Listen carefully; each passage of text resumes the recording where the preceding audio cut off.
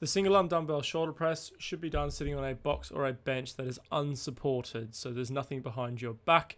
We want to keep our torso stable and press, keeping our arm straight at the top and bending to at least 90 degrees at the elbow, with the dumbbell just hovering above our shoulder to ensure we get the full range to achieve the strength and hypertrophy we want.